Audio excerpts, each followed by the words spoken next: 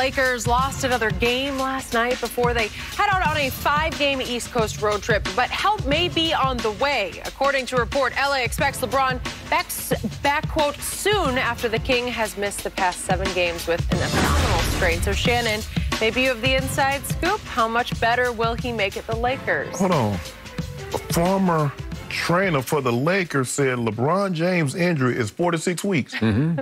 General, the ab strain. Yeah, yeah, he said that was, I think that was Thursday. I think it was 4 to 8 weeks. Yeah, 4, okay. That was Thursday. Yep.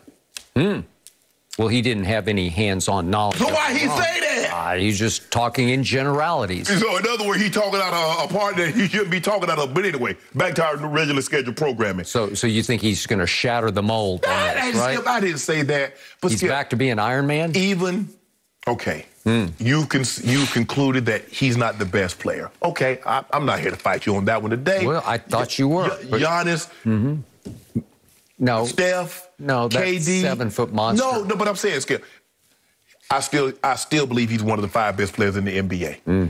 How does getting one of the 5 best players back on your roster not help? Now, I ain't ready to do it because you got a 6'3" monster.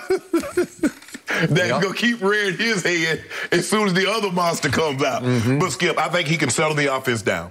We know that in late-game situations, he's going to have the ball in his hands. I trust him with the ball in his hands better than we trust the other guy with the ball in his hands. And, look, it will also allow players to go back to their natural role. Carmelo goes back to the bench. I believe THT is going to stay in the starting lineup. I do, too.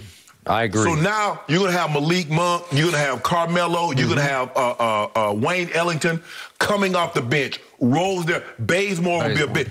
Those guys are better suited for those roles, and I think things will fall back into place. But at the end of the day, Skip, Russ is going to have to make open shots. I'm not saying they have to be threes, but they're going to double AD. They're going to double LeBron, and LeBron's going to swing the ball. AD's going to go face up and go cross court with it. And Russ is going to have to hit shots.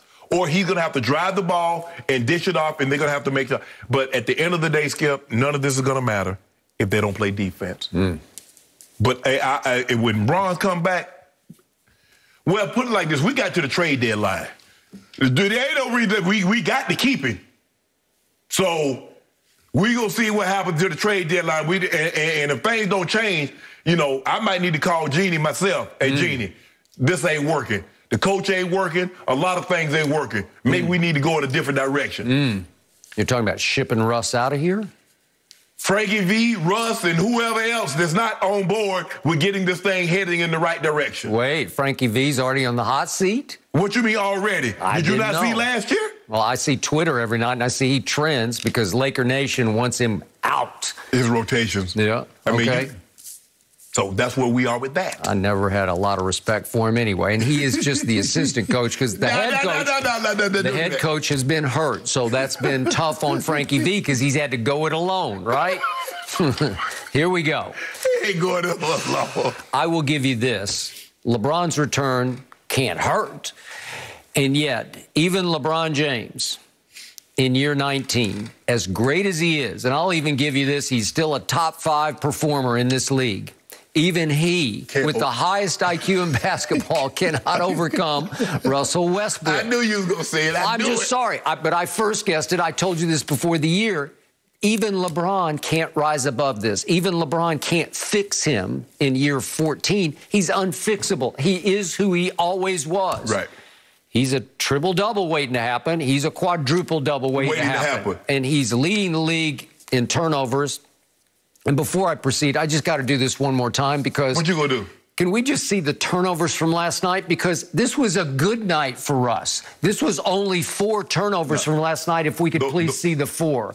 These are his 4 turnovers, and this one really got me. This is early in the game when it's still a game. Why would he throw that pass? You threw it left-handed. You threw it out of bounds to get what? Okay, Russ, come on. Russ, no. Come on. And the last 2 are just offensive fouls. He plays a little football. Like you said, he'd be a good running back, wouldn't he? I think he could be a good strong safety. And then he just plays completely out of control and just runs Caruso completely over. Okay.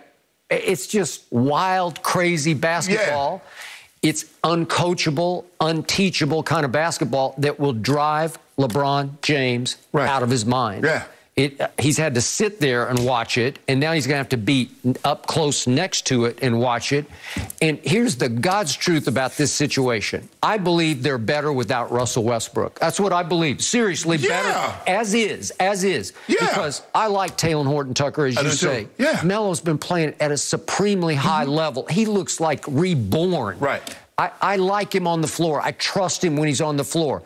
Avery Bradley can really play D. Wayne Ellington, I know he's cold last night, but he can shoot it. Yeah. Malik Monk has had stretches where he just goes crazy hot, right? Austin Reeves has been a revelation as an undrafted kid out of University of Oklahoma. Well, he helps. He's Caruso-like. He's not Alex Caruso, but he can play defense and make things happen, To make a long story short, you'd have been better off keeping Caruso and signing Buddy Hield. Right. That would have been your best bet. Okay. And you still got Melo. Okay, so how do you work around this? Well, I proposed the very first week of the season.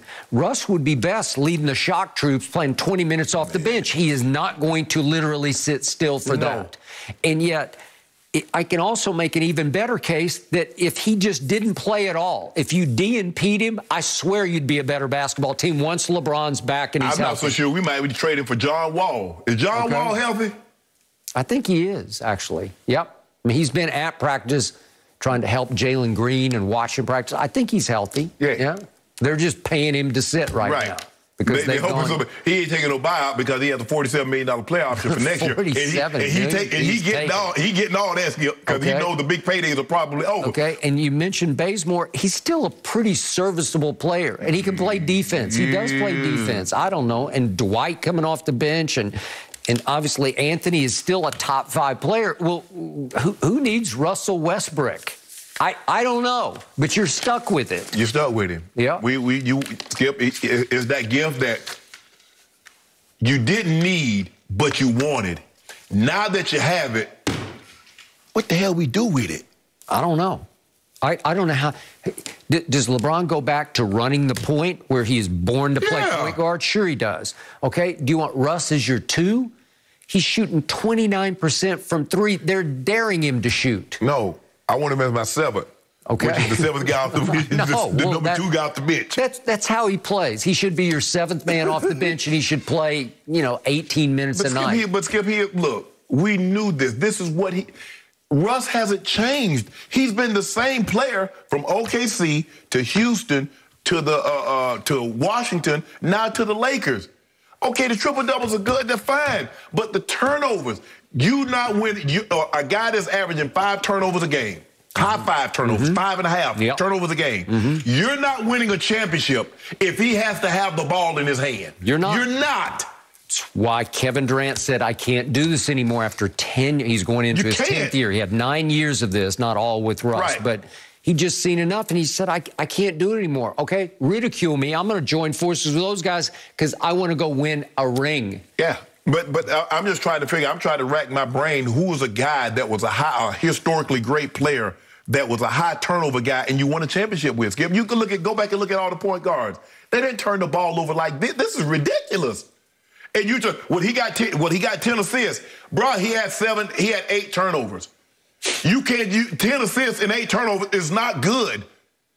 I mean, 19, 9, and 8, that sounds pretty reasonable until you get to the 5. Yeah, exactly. 5? He's running away with the NBA turnover lead over James Harden. Yes. And when you couple it with they're just daring him to shoot threes because he's 29%, which is, it ranks 143rd of 160 three-point shooters. It's high volume, very low efficiency. Yes, but Skip, that's what he is. He's a ball-dominant, inefficient shooter. That's what he is. And he's turnover-prone. I mean, how does one guy have so many flaws and become a great player? That just goes to show you how off the chart his talent is. He's inefficient. He's turnover-prone. Yep. And he's a terrible shooter. He's a terrible shooter. And he turned himself into an MVP. How? I don't know. I've asked you that because he's averaged something we thought we'd never see. Oscar did it Once. Yes. Once? Once. And he's done it 4 out of 5 years? Right. Slam dunk first ballot Hall of Famer, right? Yes. Because he's an explosive athletic scorer. We get that. Yes. But he's the worst jump shooter I've ever seen for a superstar. Okay? You get no jump shooter. Period. Shooter, set right shot. in what he is. Yeah. But actually, it just goes to show you just how talented this young man is, Skip. In order to have this many flaws and to turn himself into a Hall of Famer, an MVP, a perennial all-star, all-NBA player, do you understand how off the charts his talent is to be this flawed and to be this great? Yep. Nobody ever held him accountable because he was scoring at a high clip and he was creating excitement at an even higher clip. Yeah. Right? And he don't even care. Now he just show up. He on his press conference. He turning on his phone. He looking at his phone. He don't even care. Nope, he does not care. No conscience. Okay, this is, we're going to go a different direction here. The Cowboys did get a big win this weekend, but it was something Mike McCarthy said afterwards. What did he say? Lord have mercy. What did he say? What did he say? I've never seen anything like this before. I'm going to explain it, and we'll talk about it next. Where did this come from? No mercy, no